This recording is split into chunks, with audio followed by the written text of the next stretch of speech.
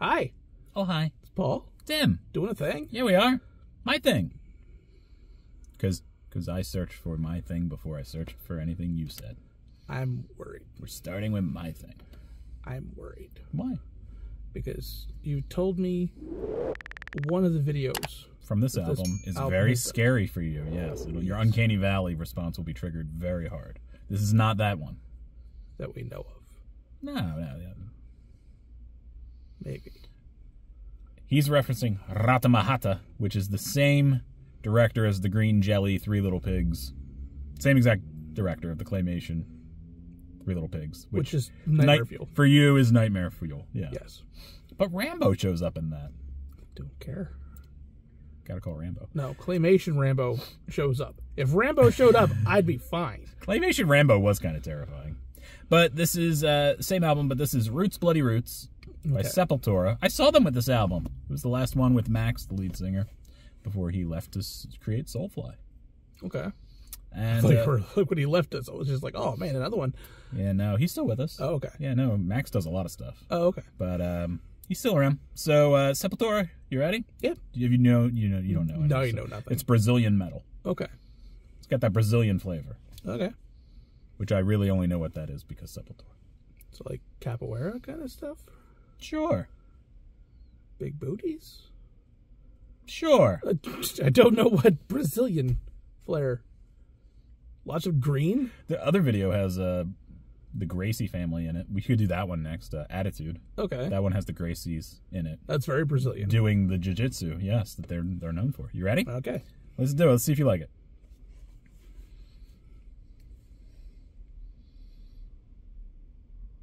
Yeah, it should.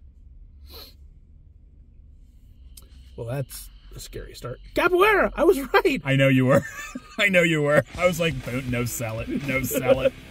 No, sell the shit out of it.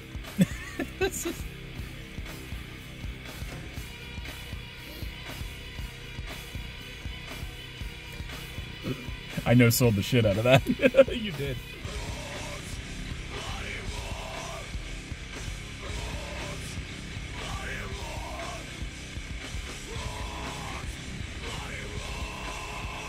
It's a real mask. Don't get scared.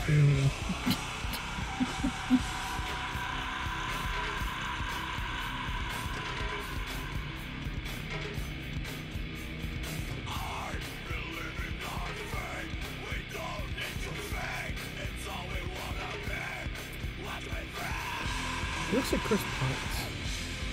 Yeah? You think so? I guess.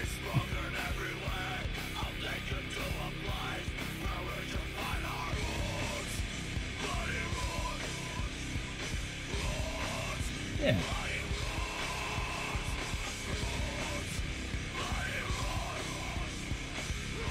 I do like the drum line in the back. I mean, coordinated dancing I always get happy with. Yeah. Yeah, they do a lot of really cool drumming stuff. I mean, the drummer's really good. It's actually his brother, Igor. But, yeah, this is the last, like, album of him on Sepultura. They had a falling out, a disagreement. Okay. About many things, including money, and he was just like, screw it. And he formed Soulfly, and he's been with Soulfly ever since. Okay. I think they're a little cooler than they used to be. Everybody's kind of, nice with each other. But Sepultura has a different singer, and that guy's pretty good, too. Okay. This isn't bad. Yeah. I knew you would like the drum work in a lot of these, but... Definitely like the drum work. Guitar work's really good, too. Yeah, they're kind of known for just, like, heavy, but, like... They're, like, somewhere bridging between, like, what nu metal became and the thrash scene. And they're... A lot of people really like their 80s stuff. Okay. Prior to this, or early, it might be like late 80s, early 90s. Okay, so they've been around a long time. They've been around a while. Okay. And they just have many incarnations and many different moments. Okay. Especially with the singer change as well. Yeah, it's not bad. I'm glad you're digging it. It's definitely not bad. I mean, I definitely, like, I think that the scenery and all that kind of stuff is kind of, like, helping the video out. I don't know if this is, like, a song that I would be, like, definitely for, but, like, there's nothing in here that, like, I'm... like against. Right. Maybe the guy with the painted on mask a little bit. just a titch. That's fine. Just a titch, but like other than that, there's nothing in this video that's like irritating. I would love for you to hear Ratamahata. I don't. I'll have to find a live video. Maybe. Maybe there's a good live one. Yes. No claymation. No. It's a shame. It is a scary video. I've only put one video on here that I watched, and it was Sia. I know. It was just this is way more terrifying than that. Fuck that. I promise you it is. I believe it's designed to be scary. Oh, I think it's actually if I remember correctly, it's about different spirits in Brazilian folklore. It's legit scary. It would make you poop your pants. No. Okay. Well, this one's good. Here we go. Yeah, this is fine.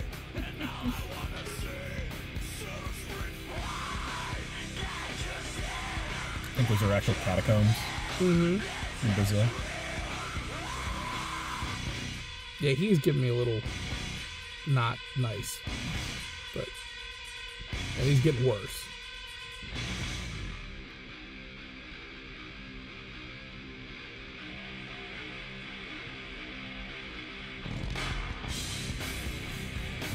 Yeah.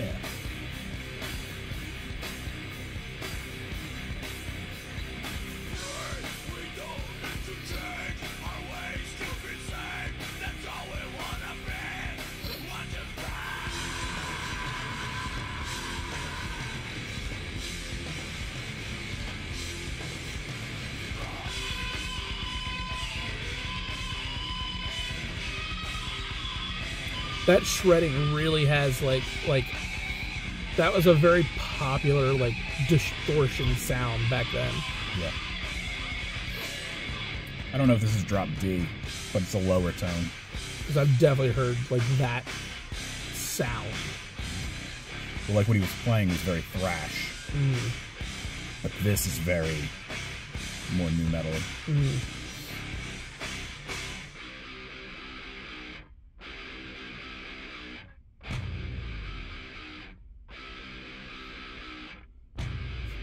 Just happy I got the calculator. I can't believe I was able to no-sell it. I was like, yep. It's like, I'm pretty sure this video just starts with it.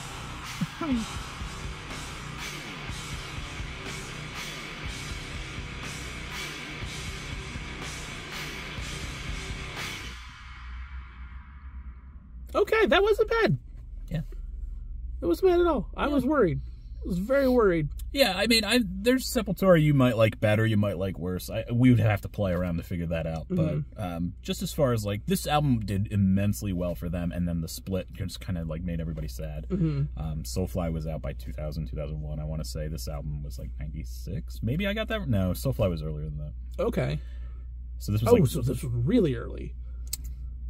96 is when he split. Oh wow. Okay. Yeah, and then they got. I was still in high school. Okay. I was expecting this. When you say new metal, I'm thinking I meant the genre. Okay. Yeah, I was thinking 2000s, 2000 up to 2010. You were just 96. Holy. And Soulfly, it goes a little bit all over. Sometimes they're heavier, sometimes they're more meh. But when they're on, they're on. And it would sound fairly similar to this. So if you enjoy that, there's a ton between Sepultura and Soulfly we can check out. Okay, we can definitely check that out. And I'll definitely refresh myself on the videos to make sure there's nothing scary. Thank you. Appreciate it. I will never forget Radamahara. It's very spooky. Very spooky. Very cool. Everybody go check that out, though. Yeah, no, the Little Pig thing was just, no. That guy's so good. I think he also did a Tool video, if I remember correctly. Probably. I think he did Sober. That sounds right up their album. Sober or Prison Sex or one of them. Sounds right up their album. One of those. Nightmare Fuel all the way through. The guy was good at it. You know.